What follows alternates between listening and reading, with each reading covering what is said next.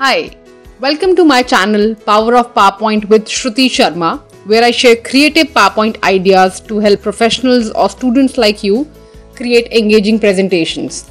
And today I'm going to show you a trick that will help you create some beautiful layouts that people would not think have been made on PowerPoint. So without any further delay, let's begin. We all have seen such slides on Pinterest, Google and other various websites, right? And we always wonder that, wow, these slides look so nice, but I don't think these can be created on PowerPoint. This is more like a graphic designing tool work. But trust me, now with the way PowerPoint is evolving every year or every 2-3 years, what you can do with PowerPoint is just insane. So all these beautiful slides that you see right now can be created on PowerPoint, and when I teach you how to do this, you will actually be surprised because it's so easy that anyone can do it, even if you're not somebody who works on PowerPoint often. But you can also create slides like these, and especially for your title slides, your breaker slides, your concept slides, theme slides. I think these sort of the effect that you can learn to create in PowerPoint will make your slides look really nice. Look at this.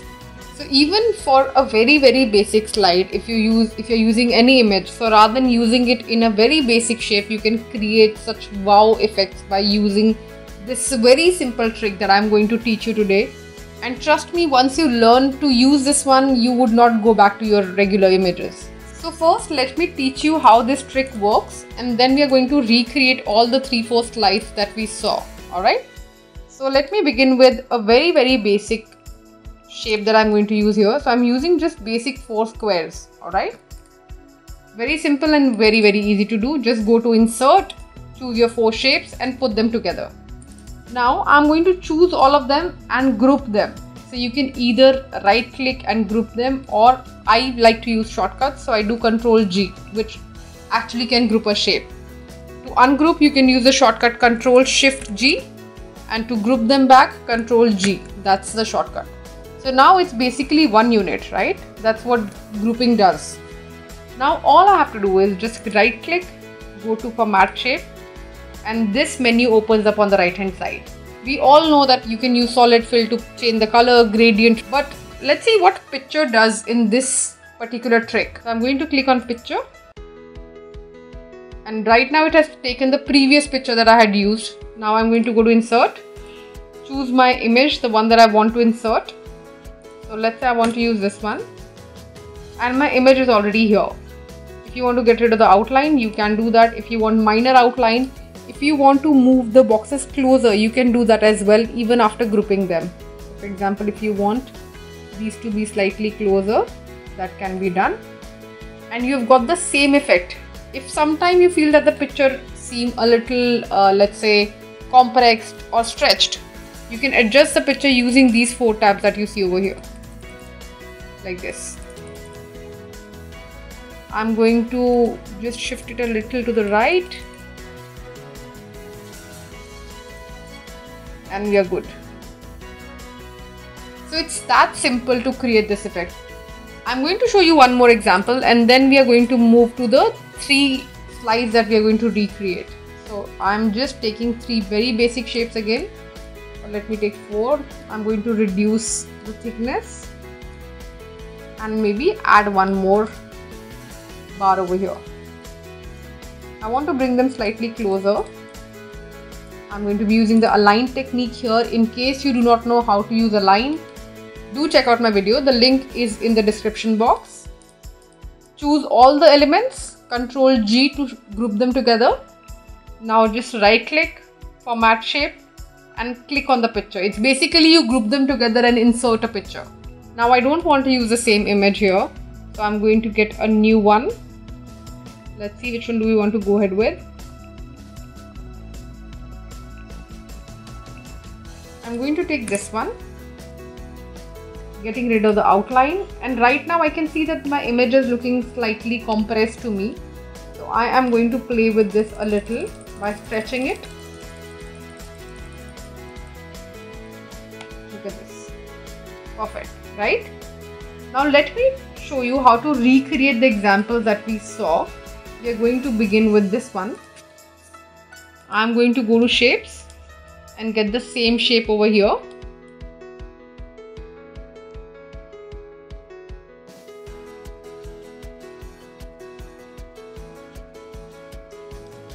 We are going to make another copy, put it over here. One more copy.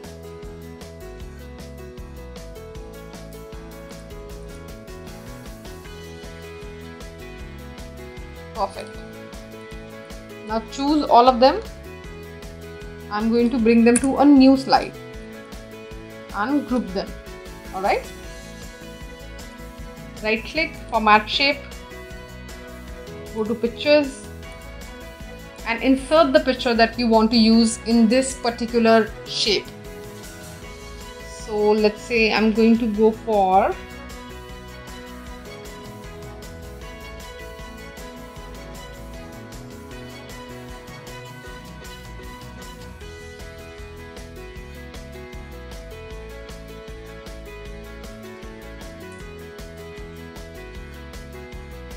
So I have picked up this image. I'm going to get rid of the outline, and if you want to create this similar effect, you can trace the other outline that's there.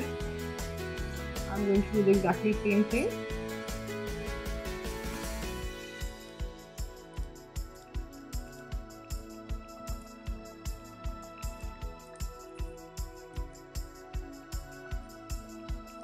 If you want to add a triangle at the bottom, you can do that as well.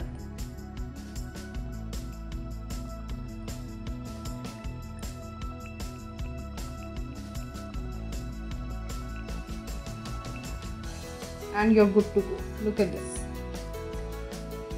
And if you see, this is less than a minute job actually. So to create such impactful slides in less than a minute, isn't this amazing? So I'm going to show you another example. Let's look at this one. I think this looks fabulous for a title slide, for a breaker slide, or even for your concept or theme slide. If you want to make a slide look impactful, I think this one really does the work. So we are going to recreate this slide. I'm going to make a copy of this one because we will have to trace these boxes, right? So the first thing that we are going to do is trace this complete shape. So I'm going to get the same shape from the insert feature in PowerPoint, and I will start tracing this. If you want it to be traced exactly like the existing one, you can also use it.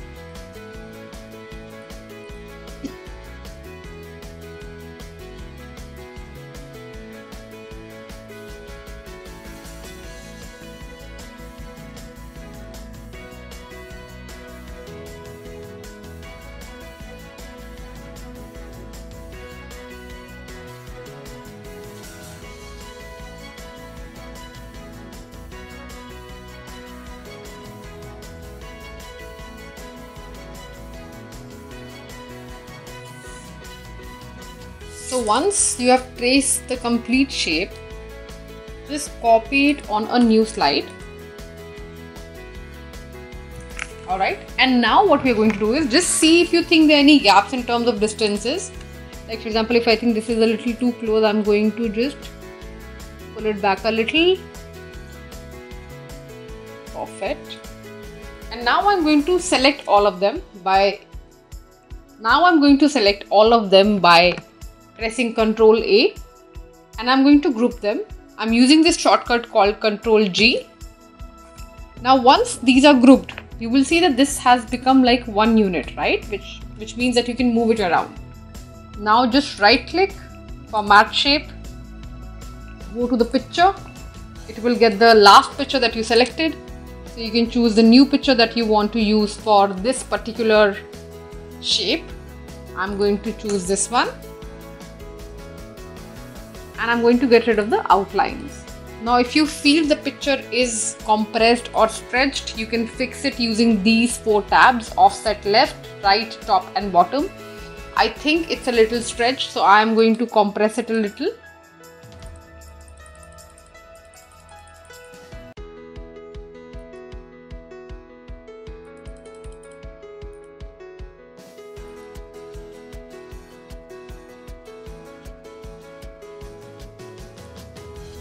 and your slide is done in less than 2 minutes. If you want to change the image, you don't have to go through the same thing all over again. All you have to do is just go over here, click on insert, and find the other picture that you want to use instead of this one. For example, I want to use, let's say, this one instead. And your picture has been changed by just click of a button. Let me show you one more example. We'll try and recreate this one. In order to do this, first of all, we have to trace the shape, right? So I am going to get this one, the rounded corner rectangular shape. Now I know you may be wondering that this one is not same as this because the corners are not properly rounded. But here is where the magic happens. This yellow dot that you see, if you have not played with this, try to play with it, and you will see that you can actually change the orientation of shapes a little bit. Look at this. All I did was, let me show it to you once again. If you actually pull it like this, you will get back to the same shape, or you can get the rounded corners. So now I am going to make copies of the same shape, increase the size, and I am using this shortcut which is Shift and arrows to change the size of the shape. In case you are not aware of the shortcut, you could use this. It's very helpful and saves a lot of time. Shift and arrows. And I'm going to make multiple copies.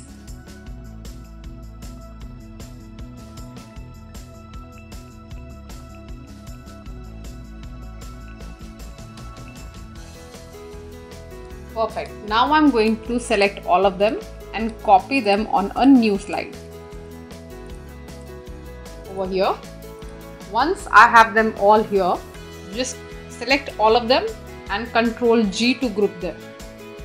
Now I'm going to click on picture, insert, and select the picture that I want to insert in these shapes.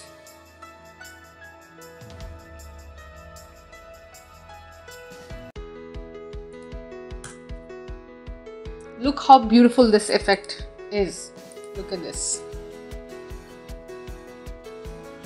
So you can create a lot of layouts using this particular trick. Look at these slides. So I have used the same technique in all of these slides.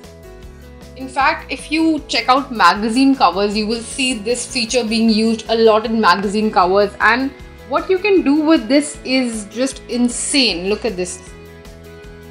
Look at this beautiful magazine cover. So you can create something like this. You can create a slide like this. So just explore what you can do with this feature. I have only shown you a couple of ways, but this can be used in multiple ways, trust me, and it will instantly elevate the look and feel of your presentation. So use it on your title slide to, impress the audience, and obviously you can use it on theme slides, breaker slides, and a lot more. So I hope that you enjoyed watching this video. If yes, then please like, share and subscribe to my channel. And also let me know in the comment box if you want me to make video on any particular subject or any particular topic in PowerPoint, and I'll surely cover that. Alright. So I'll see you next time. Thank you so much for watching.